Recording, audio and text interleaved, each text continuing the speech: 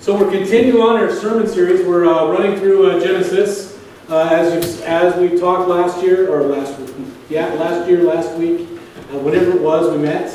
It was kind of the establishment, the setting of the stage for telling the good gospel, right? Telling the story. So God clears the land, gets everything ready, puts the important players on the stage. We're going to continue. We're going to continue to see some players placed down on there. And really what we're going to see here is we're going to see God blessing the man, Adam, or specifically and in a general sense, all of us.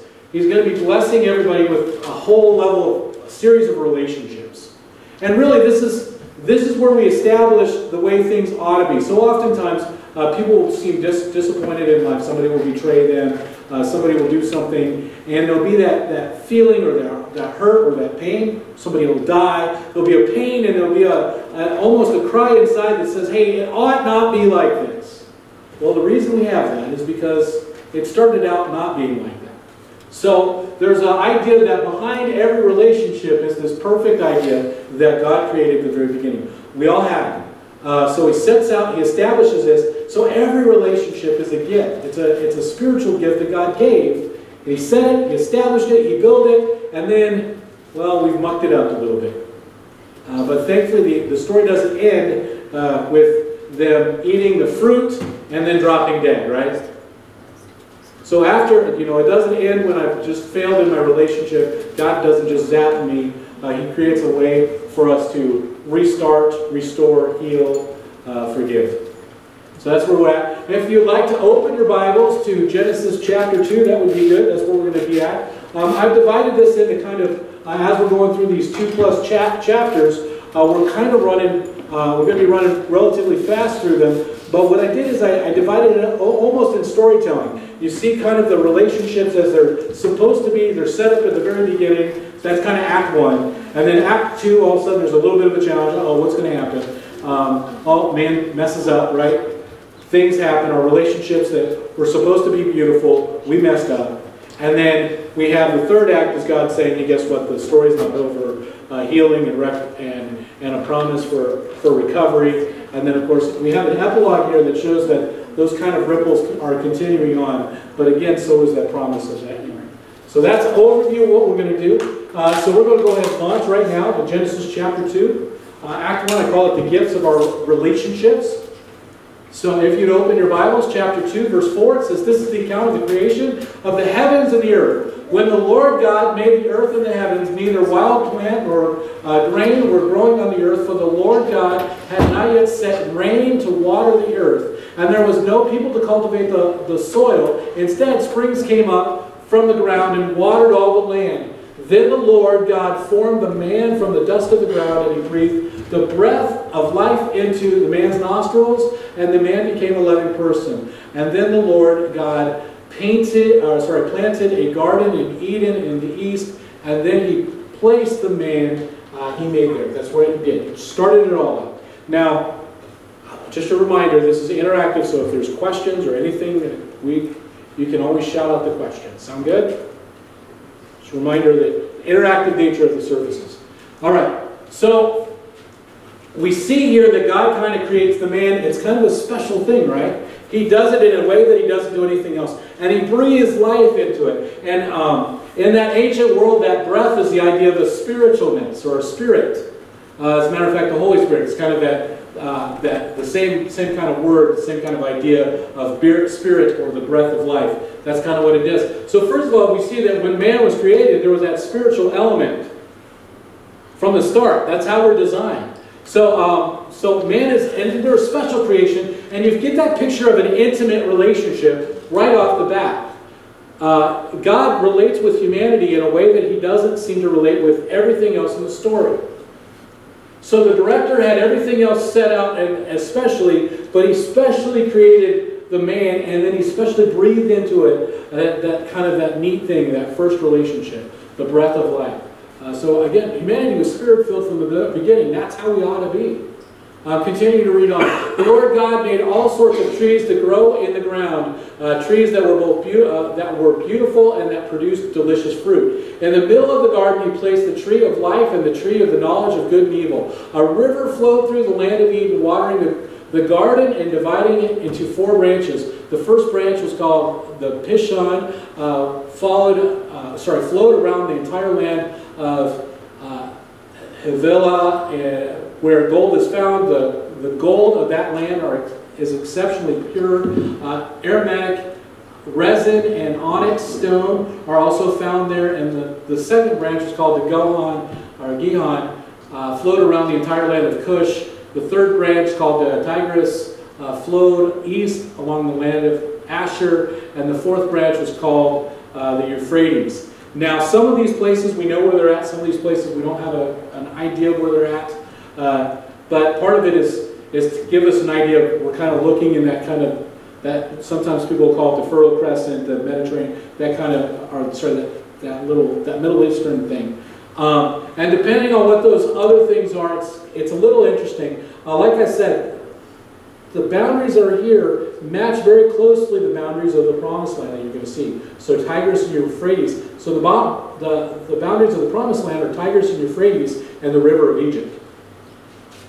Well, the land of Cush is kind of like Ethiopia or Egypt. So you get an idea that you're looking at the same thing, Tigris and Euphrates. So you kind of got that idea that really God's setting this out. But I'll tell you this, that when he talks about the garden, he's talking about a smaller area within a larger area. It's not the whole area. Remember, it says that in the east part of the garden, in the east part of the land, he's setting up this little thing, right? He's setting up this special place to meet with man.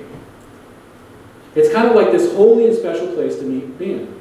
Primarily because, man, we have 2 feet. Could we have wandered all the way from Egypt, all the way around to the Mediterranean?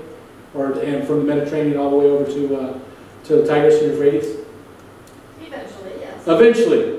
But it's a little bit of a hard trek, right? So if we want to meet God every day, it's good to know that we're going to be kind of in this little space, right? Now, I'll tell you that this picture, this imagery of this Holy of Holies is going to be continued, and it's going to continue on over and over again. I'm going to get ahead a little bit. How many of you have heard this story before?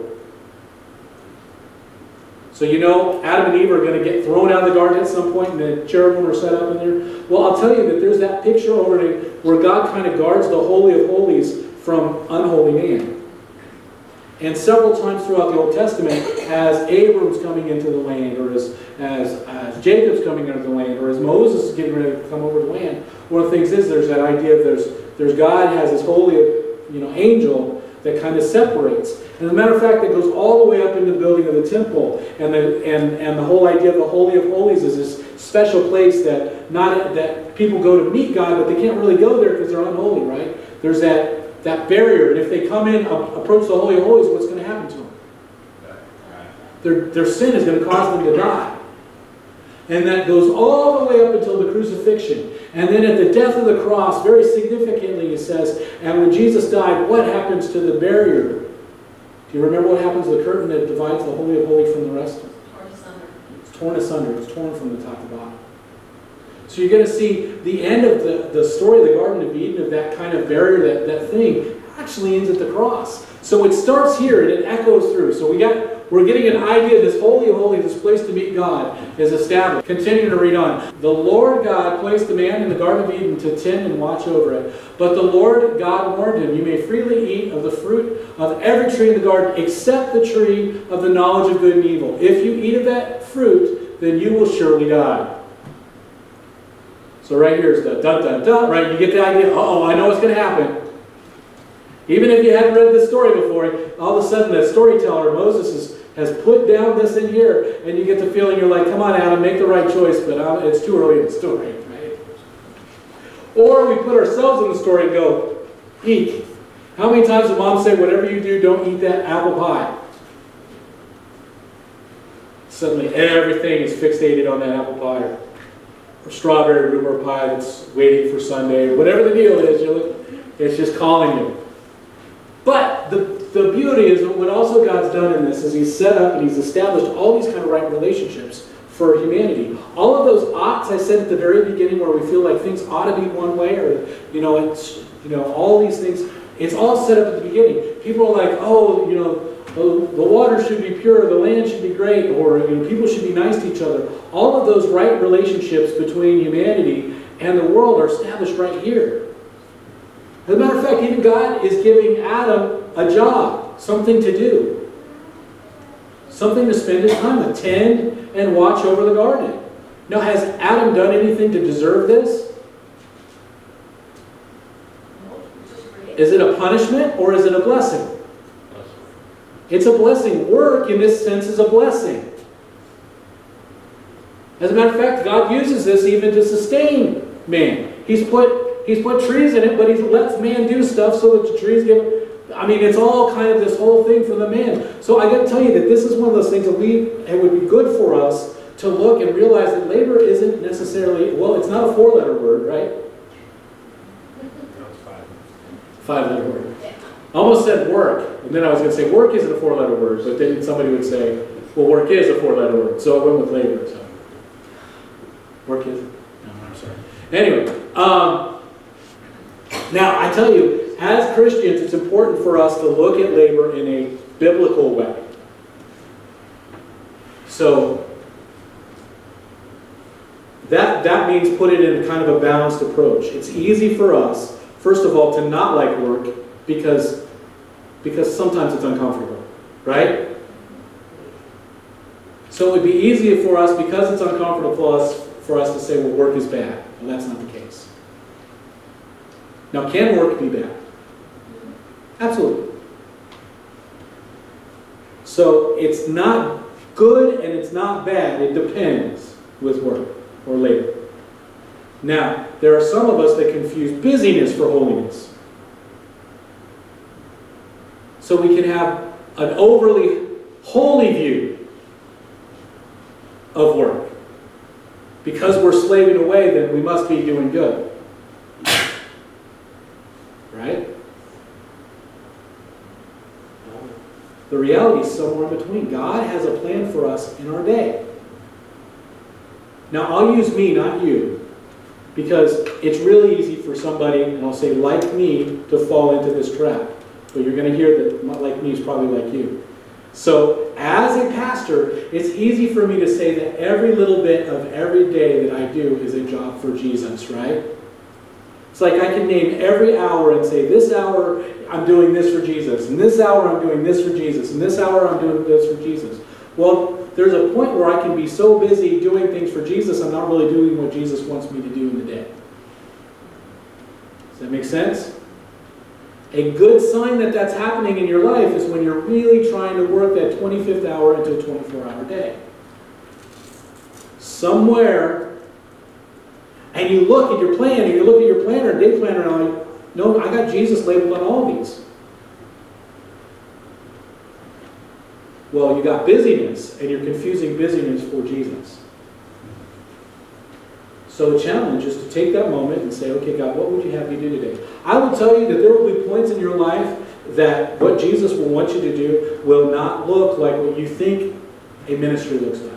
So many people think that the only ministry that happens in a church is here on Sunday where some knucklehead's standing up at this pulpit talking. But the most important ministries that this church, this body of believers does, is when they're interacting with other human beings. That's the primary ministry. We give this place honor, but that's not the one. You know, very few people come to Jesus because Rick said something amazing. Long before they come and make that profession, they come because the Holy Spirit is living out in you and showing them a different life than what they have. That could be done while you're changing somebody's oil. Cleaning their house. Making their sandwiches. So for us, it's kind of like turning around. Now I'll tell you, those things that Adam was doing in the garden, that work, that was worship. In a sense, God set up a system for him to do and function and all that, and it's all beautiful and it's all perfect and it's all great. Then the Lord said that it's not good. Well, wait, Rick, you just said everything was good, right? It's important right here. Look, this is an important verse. Genesis 2, chapter 2, verse 18.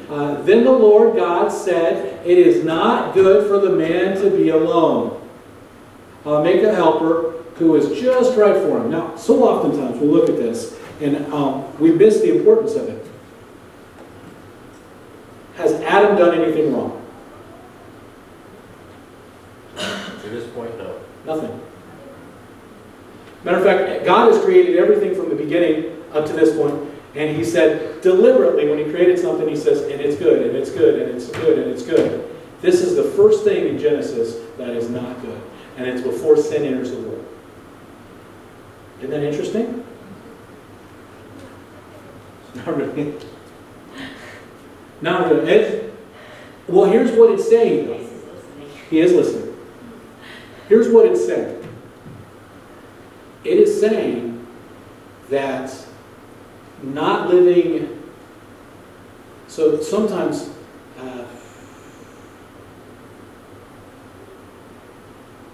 sometimes it's bad for us not to do something good for us. I don't know. I'll say this. I know. Let me back it up. No, please. We'll hit it this way. Can Adam love God? If Adam's the only person on the planet, can he love God with all his heart, mind, soul, and strength? Absolutely. If Adam doesn't have a neighbor, can he love his neighbor? No. So God has made Adam to be able to love other people. But are there other people for Adam to love? Not yet. He's standing there alone. He's like, I want to give somebody a hug. He's the only one on stage. Can he give anybody a hug? No, it won't work. Now, Adam hasn't done anything wrong, but he can't live up to the potential that God created for him. And sometimes when we think of sin as always doing evil, doing something nefarious. But sin is more than that. Sin is just not living the mark. God has created him with the capacity to love other humans, but there's no other humans. Now, I'll continue reading. So the Lord God formed from the ground all the wild animals and all the birds of the sky, and He brought them to the man to see what He'd call them. And the man chose a name for each one of them, and He called the names of all the livestock and all the birds in the sky and all the wild animals, but there was still no helper just right for him. So God's doing some amazing stuff here. First of all, there's a couple big points that I want to point out.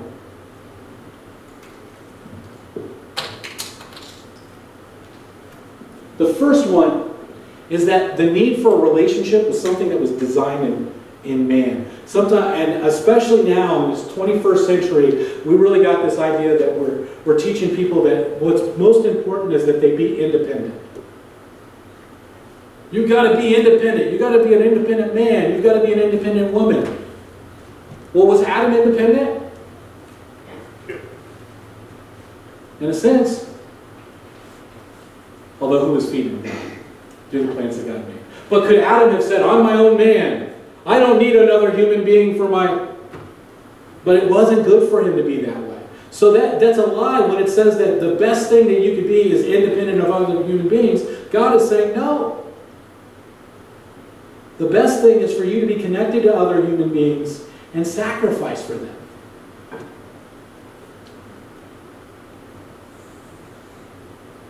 We love other people not because we need other people to love us, to help support us. We love other people because we need to love something.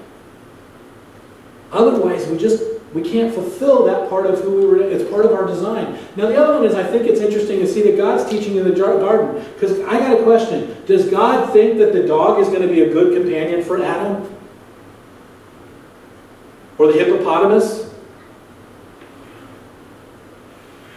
Or the sheep or the goat? So we can look back at that verse where it says, and God starts making all these animals and Adam's naming them, like God's like, I wonder what's going to work. Let's try a canary. Will a canary work? And Adam's like, nah, it's not right. Got something bigger? A hippopotamus. We got something smaller? A cat. We got something loyal? Here's a dog. You know, it's not quite like that. But what it is God's teaching Adam. God's teaching Adam to show Adam that he has a need. Adam doesn't know he has a need because he's never seen a woman before. Or another human being.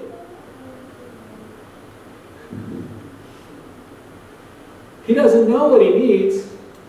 He doesn't even necessarily know he needs it until he starts seeing all these other things and starts thinking, you know, there's something So God's even teaching in the garden. And I think it's important because there's a lesson here in the fact that a lot of times God allows us to feel the need so we can understand the magnitude of the grace when he answers it. I know, and this is, I'm going to use an example, but understand that the story of the Garden of Eden is not all about husbands and wives.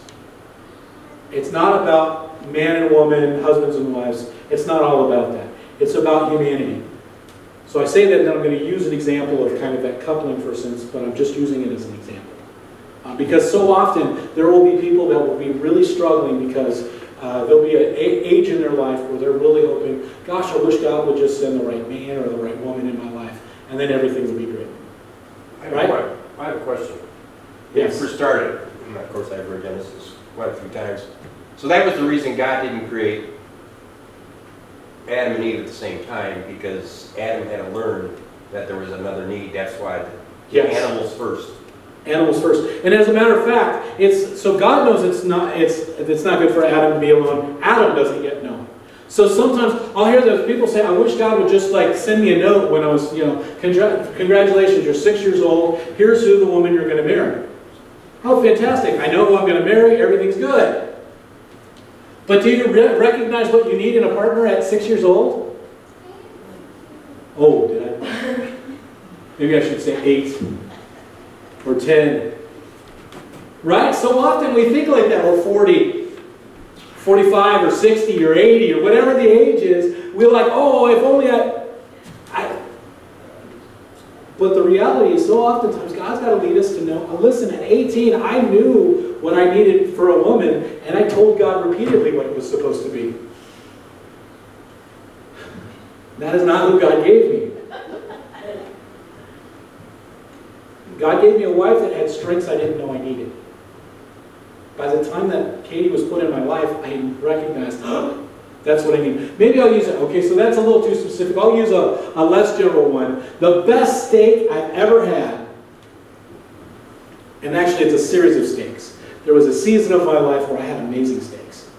It was while I was in Afghanistan. And what I'd do is, in Helmand Province, the British had a shared base with the Marines. Camp Leatherneck was the Marine side, the British side was Bastion. And what I would do is, every couple of weeks I'd fly up, I had a couple hundred Marines up there, I'd go up there and I'd do the chaplain thing, and kiss babies, shake hands, do that thing, pray for some people, do a Bible study, hand out a Bible too. But then after I'd done with that, I'd walk from the Leatherneck side of the Bible, the base, in the summer of Afghanistan, the summer heat of Afghanistan, 120, we're in bulletproof vest, whatever. Walk 6 miles to the British side of the base, where they had a steakhouse, and there I'd get a salad and a steak and a vanilla shake with caramel on the inside, and it was amazing. And it was amazing, and I enjoyed the amazingness. And in my head, it's the best steaks I've ever had, the best shakes I've ever had. Now, I got to tell you, probably it wasn't. But because of where it was at, because how long it had taken and all the work, I'd walk. I was happy. 6 miles. I'm going to walk 6 miles and go get it. And guess what happens after you eat that? You get to go back and walk back the other, right? You get to do all that. And you're like, yay! But, it's 120 degrees. That's what I want to do. Wear, 40 pounds of body armor and boots and stuff. But I was excited about the whole thing. Because, and I felt it. I understood the grace and the amazingness of the steak because of the situation. So in a sense, that became this amazing steakhouse. Well, that's what God's doing. And I hate to compare a woman to a steak. But that's kind of the deal, right?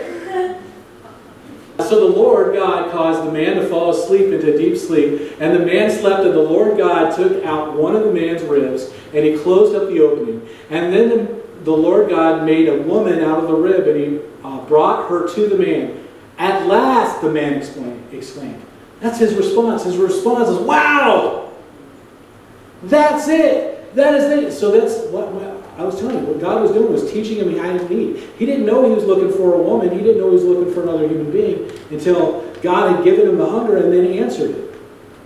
At last the man explained, and this one is bone from my bone and flesh from my flesh. She will be called woman because she was taken from man. And this explains why the man leaves his father and mother and is joined to his wife, and the two are united into one. Now the man and his wife were both naked, but they felt no shame. Now this lesson has a whole lot of ramifications. This is the beauty of the initial relationships that God's given us. But it's more than just this. Sometimes people look at this and say, well, this is our teaching on marriage. And is it a teaching on marriage? Yeah. But more than. Remember, God doesn't say it's not good for man to be alone because he can't be fruitful and multiply without a woman. That's not what he says. He just says it's not good for him to be alone. So the first thing is that this is an ending of his aloneness. He now has some human being that he can love. He has a neighbor to love. So there's that. So it's not only about families, but it is about families. I mean, it does elevate also a man and a woman.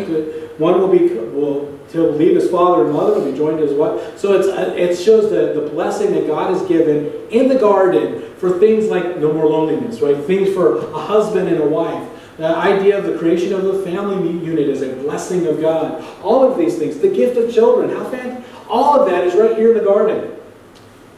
And this is the initial state. Everything, every child we have is a blessing. Every parent we have is a blessing. Every brother we have is a blessing. Every husband and wife, it's a blessing. It's all blessings. That was the start for Adam, and it's a start for us. But, Act 2.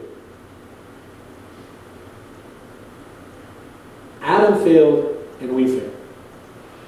All of those relationships that were great and wonderful, we mess up. Just like Adam, for pretty much the same reason. So chapter 3. The serpent was the shrewdest of all animals the Lord God had made. One day he asked the woman, did God really say you must not eat the fruit of any tree in the garden? Is that what God said? No, that's not what God said. Well, Eve gives him the right response. She says, of course we may eat the fruit of the trees in the garden, the woman replied. It's only the fruit in the tree in the middle of the garden that we're not allowed to eat. And God said, you must not eat it or even touch it. If you do, you will die. You won't die, the serpent replied to the woman. God knows that your eyes will be opened as soon as you eat it, and you will be like God, knowing both good and evil. Now the serpent,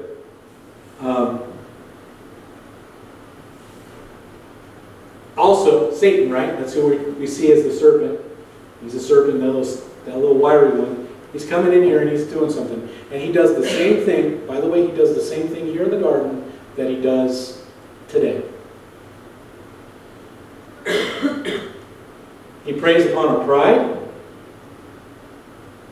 He preys on our desire to elevate ourselves above all things, to make ourselves God.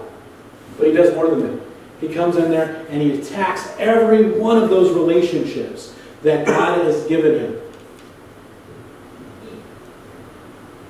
He's talking to Eve, but is Adam there? She gets it pretty so she must be close by. The text looks like Adam's right there. So he's already sawing between the two of them. Now, did God tell Eve not to eat of all the fruit, or Adam? Adam. Interesting. Sawing the weed. It's sawing, right? He's doing that. More than that, he's breaking up the relationship that Adam and Eve have with the garden, have with God. He's attacking all of those things. I mean, think about it. God said that this is how you will relate to this food. This is how you relate to these things. This is how you relate to this. This is how you relate to this. And he's made it so he seeks to divide the family unit, right? He still does that. Still seeks to destroy families. He looks at upsetting all the relationships that people have with their environment. The relationships that people have with God. And ultimately they attack the idea of whether or not God's good. That's all that was done. That was so sneaky. He attacked it all. Still does. Same sort of assaults. Same sort of attacks.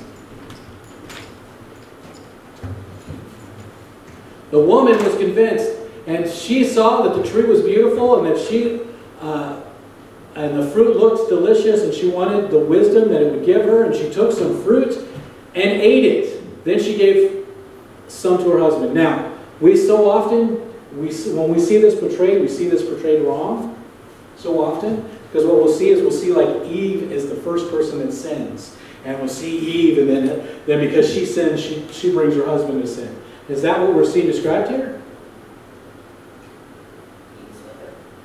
He's with her. But look at this. So she gave it to her husband. Who was with her? The first sin isn't Eve's sin, it's Adam's sin, by the way. And he ate it. So he ate it too. And at that moment, their eyes were open. So what opened Eve's eyes was not the eating of the fruit, it was Adam's eating of the fruit. Think about that. See, the big sin was Adam was the big sinner here. And think about this. He's standing with Eve. The serpent's telling Eve a lie. Adam, at this point, doesn't believe the serpent enough to where he doesn't think that because if he believed what the serpent said was true, what would he have done? He would have eaten the fruit. So he didn't believe the serpent. Didn't really believe God either. So he's like, well, let's see if she's going to die. If she dies, then we're good. If she doesn't die, then it's on me. I mean, think about that. I mean, that's like having the great ranger take you out in the forest and say, these are mushrooms that you can eat, and these are mushrooms that you can't eat. These mushrooms are poisonous, these mushrooms aren't. And you're standing there with the woman you love, right? You said, oh, flesh of my flesh, bone of my bone. And she goes, well, somebody else goes, well, the ranger doesn't know anything. Why don't you eat that poisonous one? If it's the woman you love, what are you going to do? Don't eat that mushroom. He doesn't do that. See, we so often, and a lot of times people will give Christianity incorrect, or Judaism, or whatever, they'll say they don't like women. They'll say, oh, they don't like women, and you see it because, you know, Eve is the great evil person in the garden. No, that's not what that's saying. It says the great sin of the garden isn't coming from Eve, it's coming from Adam. It comes from Adam. Romans 5:12 says that sin enters the world through one man, and death through sin. Adam, not Eve. Anyway, continue on. He ate it too. In that moment, their eyes were open, and they suddenly felt shame at their nakedness, and they sewed together fig leaves to cover themselves. Did the fig leaves cover the shame? No. We know that because as soon as God shows up, what do? They hide. It says right here, when the cool of the evening breezes were blowing, the man and his wife heard the Lord God walking in the garden, so they hid. They hid from the Lord God among the trees. Then the Lord God called out to the man, where are you? Now, does he call them? Does he call man because he doesn't know where man is? It's like, Mongo, Polo, and he goes out. No, it's not like that. The man thinks that he can hide his shame from God, but that's not true. God knows. You can't just get dressed up and cover all those ugliness. You got to be. God knows where you came from. He replied, I heard you walking in the garden, so I hid. I was afraid that because I was naked. Who told you that you were naked? The Lord God asked. Have you eaten from the tree whose fruit I commanded you not to eat? The man replied, it was the woman you gave me, who gave me the fruit, and I ate it. Then the Lord God asked the woman, what have you done? And the serpent deceived me. She replied, that's why I ate it. She's honest. She was deceived. She believed the serpent, she ate it. Adam didn't believe the serpent and let his wife eat it. And then when she didn't die, then he didn't believe God. So it's like it's a whole mangle of sin that Adam does. And then when he asks, he blames everybody. He blames everybody in the drama that he can think of.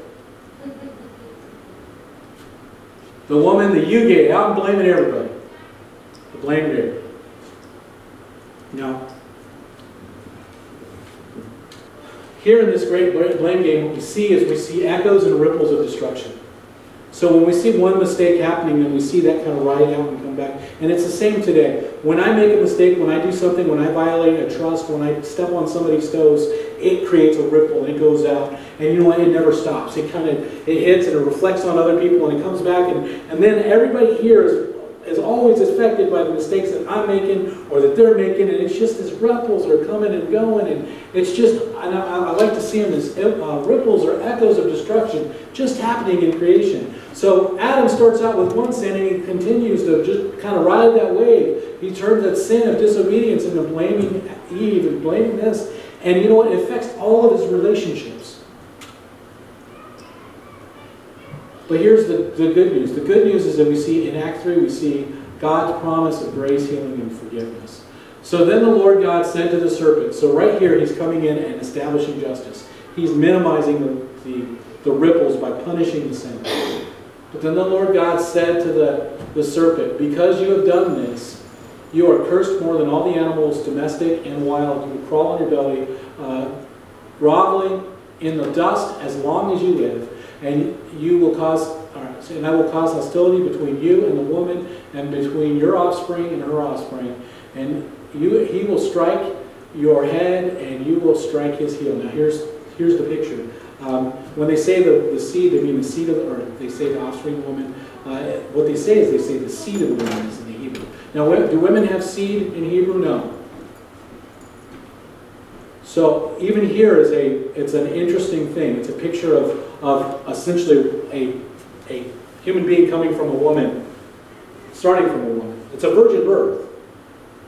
So right here in the judgment of right in the very beginning, God is not only giving them a judgment to answer some of those ripples, he's giving them a hope for healing. He's saying, and you know what? The serpent who's leading this rebellion, his rebellion, which will be battling the descendants of Christ, or the followers of Christ, it will end with the seed of the woman, with Jesus Christ, crushing Satan. He will strike his head. But will it cost Jesus? It will cost him. Strike his heel. But what's great is that we see, even in judgment, we see God right there at the beginning giving grace. Then he said to the woman, I will sharpen your pain in pregnancy and your pain when you give birth. And you will desire to control your husband, and he will rule over you. It means that even in that relationship, that husband and wife relationship, things are going to be out of whack. Those ripples are going to run through those relationships. And the man says, and to the man he says, since you listened to your wife and you ate the tree whose fruit I commanded you not to eat, the ground is cursed because of you, and all your life you struggle to scratch a living from it, and it will grow thorns and thistles for you, though you will eat of the grain, though you eat of its grains.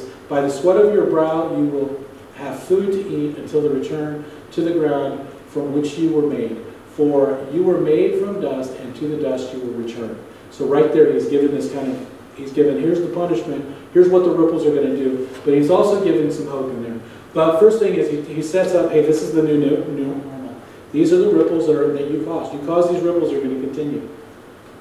All those relationships you had before, what did he have? The relationship with the garden, the way that he worshiped, all of those things got set on their ear.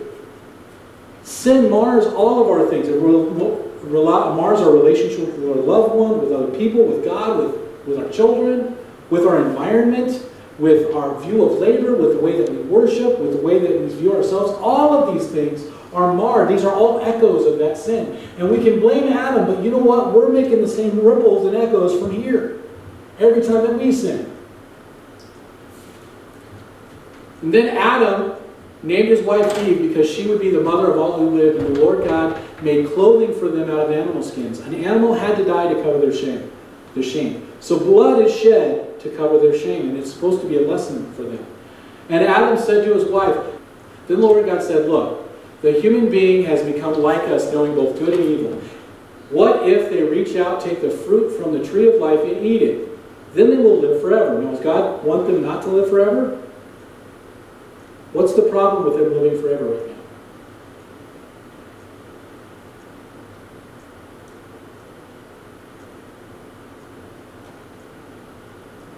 The problem with them living forever right here is that they're forever in that fallen state.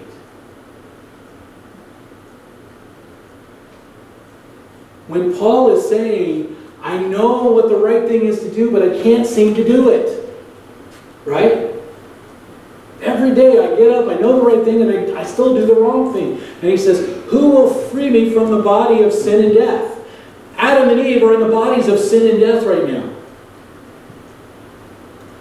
They would be forever trapped in this had they took the fruit of the fruit from the tree of life. So God's saying, no, we don't want that to happen, because we have to allow for death so that the sin can be paid and the person can have a new life. Does that make sense? It's the difference between whether or not I'm going to take this funky body to heaven, or whether or not we're new in the sense of having a new body too. A new nature. The Lord God banished them from the Garden of Eden, and He sent Adam out to cultivate the ground for which he had been made. After sending them out, the Lord God stationed mighty cherubim at the east of the Garden of Eden, and He placed a flaming sword that flashed back and forth to guard the way to the tree of life. And what we're supposed to see kind of that same establishing of that I talked about earlier. This is where we first see that kind of new normal. But what God has done is He's now allowed Adam a way forward, a new set of relationships, a new way of moving forward and being healthy. So He's shown His love and His mercy. He institutes a sacrifice system. That's what He's done. He said, okay, because we messed up in the garden, but there's a way, and it's pointing to Jesus Christ. In the prophecy of Jesus Christ He gives to Eve, and all of that, you see that everything's pointing back toward, hey, there's a way to get back to a right relationship. So He blesses even through sin. Think about this. Even through banishment and death, God is blessing Adam. By taking him out of the garden, he can't accidentally eat the tree of the fruit of life. So he's going over there. He's like, okay, come back here and work the land and do these things. And he's giving away, and that's where Adam gets to have. And you see, as the story goes on, he has kids and things start happening for him. He has new relationships are established. And then finally, He provides a means for the man to start again. And then we see an epilogue. And I want to include this in here because what we see in all this is we see that the echo of what happened in Adam and his selfishness and his relationship, it carries through to his son and sons. And if we move it down, it keeps going all the way thousands of years later to us. So looking right here, it says, when it was time for the harvest, Cain presented, so Cain and Abel are his two sons, Cain presented some of his crops to the Lord God. So now, was crops what we were supposed to present to the Lord God? No. How do we know? Well, God's going to say it here in a second, but what did it do? Was the fig leaves sufficient to cover the shame? No. An animal had to be slain. So that was the pattern that God had set. Abel also brought a gift, the best portions of the firstborn lambs of his flock. The Lord accepted Abel and his gift, but did not accept Cain and his gift. Now, I got upset because I used to think of this is like tithing. I'm like, well, he's a farmer. If he does 10% of what he does, then he's given 10% of his food. That should be good. Because I'm thinking of it like a dollar sign. Like writing a check to pay for your sin. Do we write checks to pay for sin? No. We're supposed to think of life as the payment of sin. We're supposed to think blood when it comes to that. Jesus didn't write a check. He may have owned the cattle on 1,000 hills. He didn't write a check for it. He didn't say, oh, let me write a check, man, for man's salvation. Had to be blood. This made Cain angry, and he looked dejected. Why are you so angry, the Lord asked Cain. Why do you look so dejected? You will be accepted if you do what is right. In other words, he knew what was right, he just didn't do it. But if you refuse to do what's right, then watch out. Sin is crouching at the door, eager to control you. But you must subdue it and be its master. God gives them a warning, right? But those ripples and echoes are going through there. And when it comes to Cain, Cain has the ability to listen and listen to God. But instead he chooses to ride the ripple. God tells him something. Instead of listening to God, he just gets more angry. One day Cain suggests to his brother, let's go out in the field. And while they're out in the field, Cain attacked his brother Abel when he killed him. And afterwards the Lord asked Cain, where's your brother? Where is Abel? I don't know, Cain responded. Am I my brother's keeper? Is he his brother's keeper? Well, relationships are a gift, and yes. But the Lord said, what have you done? Listen, your brother's blood cries out to me from the ground. Now you will be cursed and banished from the ground, which has swallowed your brother's blood. No longer would the ground yield good crops for you, no matter how hard you work. From now on, you will be a homeless wanderer on the earth. And he really gives them that kind of thing. But what we're supposed to see is that Cain does deny the relationships. He causes problems. And you know what? That denial poisons his other relationships. And what we're supposed to see in that story also is today. Today, do we have tendencies to hate our brothers? Do we have tendencies to do these? Yes. So that story of Adam and Eve wasn't ended in the garden. It didn't end with Adam and Eve. Those relationships, those mistakes are still happening today. And we have choices to make. We have the Cain choice. We have the Abel choice. Which way are we going to go? Are we going to respond to God and do things the way God would have us do, as Abel did? Or as Cain? Are we going to choose that? Are we going to choose to run? So the questions for us, I mean, there's a multitude of them, but where are we going to go with our relationships? And it's something for us to recognize, because the mistakes in our past, they have the potential to create ripples of destruction in all of our relationships. Our relationships with our families, our relationships with our environment, everything. It's all there. So the question is, what do you need to do to make your relationships right where you are? Where do you need to go to submit and point back to that? And this right now, is it a time for you to resubmit to that relationship with God? Is God telling you right now to resist whatever you have been not resisting? And so often when we talk about riding the wave, we look at that kind of the Blackaby picture where it says, look at what God's doing, and ride the wave of where God's doing, and that kind of picture of that's amazingness. Well, you know what? Sometimes it's not. Sometimes we're riding the wrong kind of waves. Somebody does something to make us mad, and we feed onto that madness, and we get our boogie board, and we ride that evil to more destruction. Don't we? Somebody says something mean to us, we say mean. Is it time for us to get off that wave? Is it time to look back at the labor and say, hey, where's our view right? Where's it wrong? Let's go to the Lord in prayer. Almighty God, we thank you that you have not given up on us. That the story doesn't end with, and Rick sinned his first time and was zapped.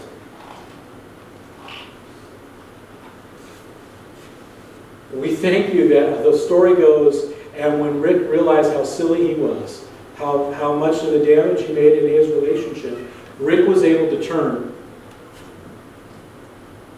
follow the leading of the Holy Spirit to Jesus Christ, recognize that Jesus died for him, was raised from the dead, accept Jesus' lordship of his life, and was made a new creature.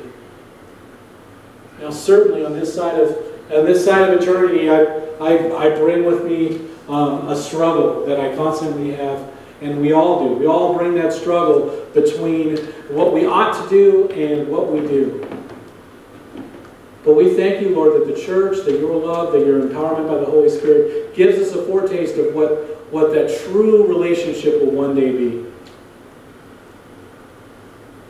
Lord, I hand over to you every relationship I have, everything, the way that I relate to the things I possess, the way that I relate to the things that have been entrusted to me, the way that I relate to my children, to my parents, to my loved ones, to my church members, to the strangers on the street. I lay all of those as sacred gifts down to you, Lord. Lord, help me. So often I'm riding the wrong waves in the wrong direction. Help me ride the wave of your Holy Spirit moving through this world. May I be a force of healing and restoration instead of one of destruction. May I listen to you, Lord, and not that serpent that's been so often feeding my selfish appetites or feeding my desire to be the God of the universe. May I stand strong against that and stand instead on the rock that is Jesus Christ and say, He's my rock. Lord, help me. Help me live in my relationships and show love. Where people have let me down, may I be able to love them as Jesus did. May I be able to as easily say, help me, Father, forgive them, Father, for they know not what they do. Help me understand that. Help me love people when they hate me. Help me pray for people that seem to think they're my enemy.